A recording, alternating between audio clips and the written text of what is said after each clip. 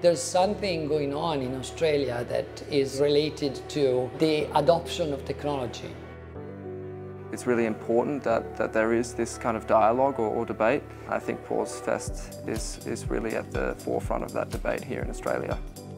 Australia was lucky, and it's strange to say this, because it was lacking in technology. So by the moment you are starting to adopt in a technology, you're basically developing the latest one because they're coming late, and that's a good thing. I think Australia, being kind of younger, has the freedom or the opportunity now to still be actively creating that. It's much more of a dynamic scene. This is where the main conference behind me happens, but all around we have a lot of satellite events.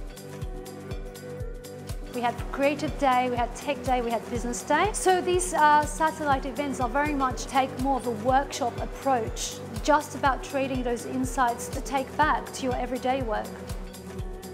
This new generation of events are interactive, so there's more possibility to really meet people, exchange ideas. You create an ecosystem that can actually create a platform for innovation to happen.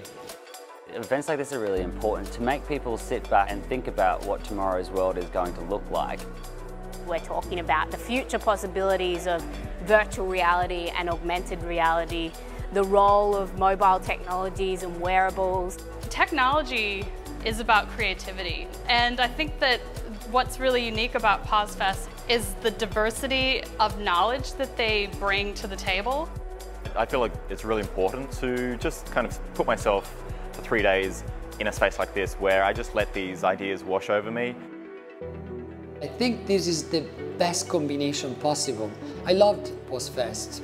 The amazing, atmosphere. You can feel that something is happening here.